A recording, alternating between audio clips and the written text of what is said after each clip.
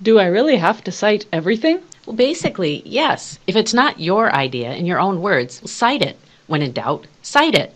Besides citing the obvious ones like books, articles, and websites, you must also cite unusual sources like videos, audio, speeches or lectures, graphics or charts, data sets, pictures, or other artwork.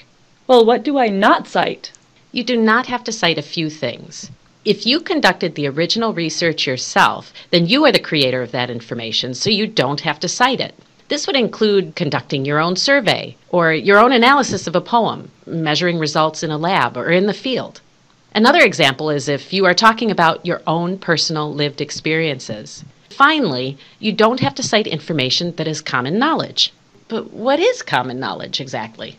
Well, many people think it's what most people already know about a topic, but that's too vague. A more formal definition is generally undisputed facts circulating freely about a topic. One way to think about this is, if you could find it easily in 3 or so reputable sources, then it's common knowledge. Oh, so for example, most people probably wouldn't know off the top of their heads what is the strongest earthquake ever recorded in North America. But I could look it up in any print reference encyclopedia or in the U.S. Geological Survey webpage, and they would all say it was the 9.2 magnitude quake in Alaska in 1964. So that's common knowledge. Very good. Let's test your understanding of common knowledge next.